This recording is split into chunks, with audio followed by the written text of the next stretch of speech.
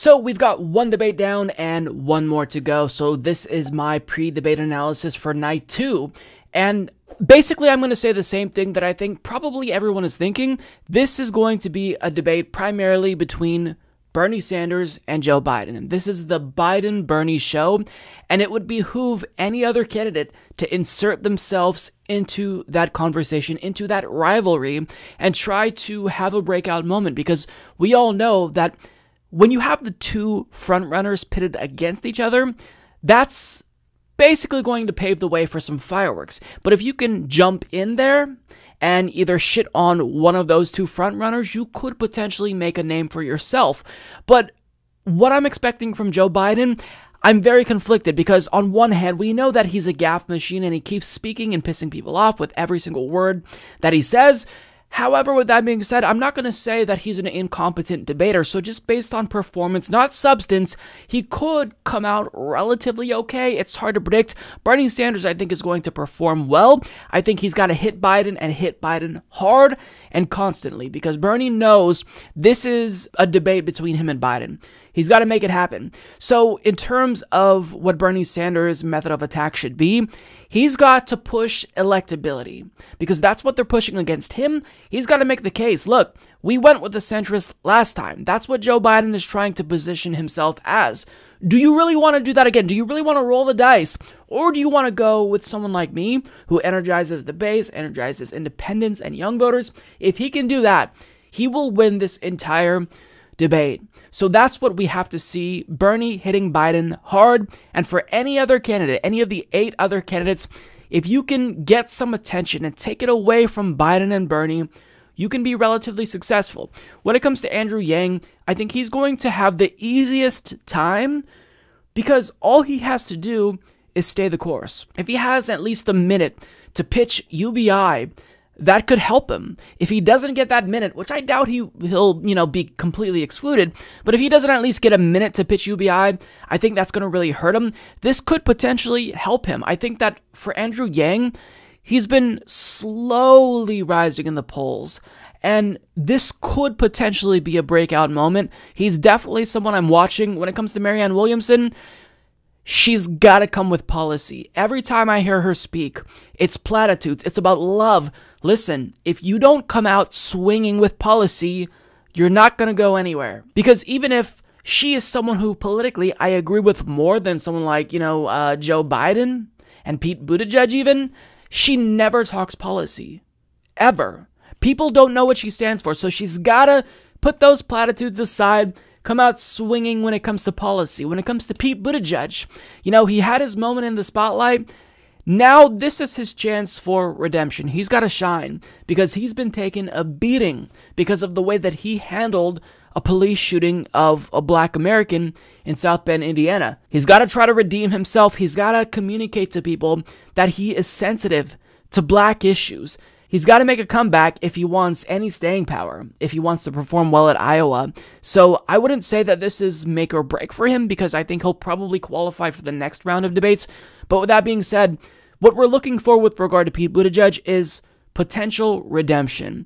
Who else is going tomorrow? We have Gillibrand. When it comes to Gillibrand, what she needs to do, and the way that she could potentially move up, is if she outshines one of the other corporate Democrats. If she can outshine Pete Buttigieg, I think she's positioning herself well, because she's been kind of overshadowed by these breakout stars like Pete Buttigieg and even Kamala Harris, but to a lesser extent. So if she can kind of slide in there and make herself known for something and get her word across, this could potentially help her. If she doesn't break out here, then I think it's not going to go too well, for the rest of the primary.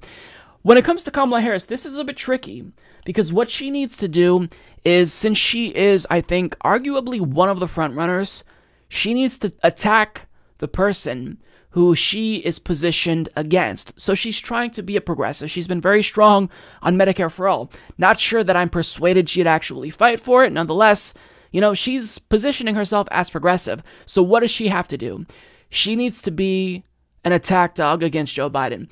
Tag team with Bernie Sanders. Her and Bernie should team up for purposes of this debate to bring down Joe Biden. And once they basically eliminate Joe Biden politically, or, once he goes down enough in the polls, then they can clash with each other. But I want to see a ceasefire between Bernie and Harris because they're so close that it's in both of their interests to attack their mutual enemy, and that is Joe Biden. So if Kamala Harris does that, that's how I think she can win, although she does have to kind of stay the course in the sense that she doesn't want to be outshined by someone like Kirsten Gillibrand, who is ideologically kind of aligned with her, although a lot of Democrats don't like Gillibrand because of the Al Franken situation. She called on him to step down. She was one of the first to do that. And I don't know, of all things to be frustrated with her about, it's the Wall Street fundraisers. It's the fundraisers at the home of a Pfizer executive, big pharma executives. That's what I'm pissed about. I'm not angered that she called out Al Franken. I actually commend her for that because going against the Democratic Party is something that they will never forgive you for. So I'm not worried about that, and maybe they may never forgive her because they're just holding a grudge. But with that being said, Kamala does need to be cognizant of the fact that Kirsten Gillibrand could outshine her. Now, here's when it comes to a more tricky area. We have Michael Bennet, Eric Swalwell, and John Hickenlooper. These people are about as interesting as wallpaper. The only one out of these three that I can entertain even standing out is Eric Swalwell, because he was smart enough to realize that he's got to pick one issue as his kind of go-to, and he chose gun reform. So if he can really dwell on that and drive that narrative, he could break out, but it's going to be tough. John Hickenlooper, Michael Bennet, these guys don't stand for anything. Michael Bennet is someone who has been attacking Medicare for All. John Hickenlooper has also been attacking Medicare for All, and he's so pathetic that he's, in a way, I guess you could say, trolling Bernie Sanders by, responding to Bernie Sanders' tweets with his own campaign ads as to why Bernie's wrong. It's pathetic. So here's what I would perceive to be successful for these people. If they can talk longer than, a couple minutes and maybe more than once, then I think if our standards are that low, it would be a success for them. But either way, I don't think that these debates will serve them well. I think that they're just... If somebody is opting for a centrist during this primary, you're going for Joe Biden. So I'm not sure what their place is, and I don't even think they know what their place is. But if they do, they've got to make that pitch tonight, and they've got to make it boldly and aggressively. Otherwise, they're done. Stick a fork in them. You've got 20 centrists running in a field of so many candidates. I'm being, hyperbolic, of course, but you've got already a ton of centrists. So if you're not proposing something unique, if you're not pitching a brand of centrism that is superior, you're done. So that's what they've got to do.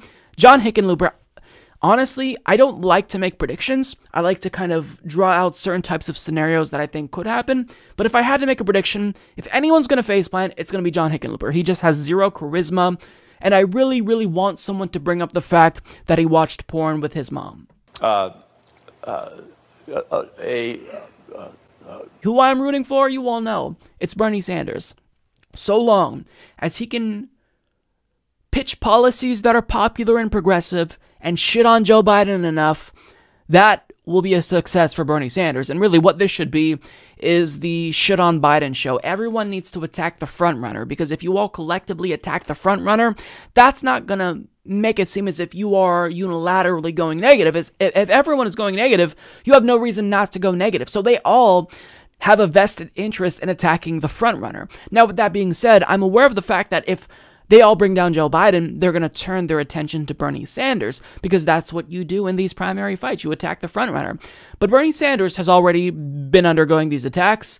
For lack of a better word, he's battle-tested, and I think that he can actually kind of stop some of their attacks. I don't know that Joe Biden will be as persuasive at doing that. I'd expect him to be called out for reminiscing about how, nice and personable these segregationists that he worked with were, but that's what I'm looking for.